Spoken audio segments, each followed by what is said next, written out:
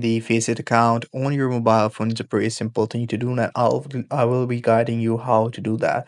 So, for example, I'm going to create my account, and it says that please enter a valid email address. A verification code will be sent to the to confirm this address.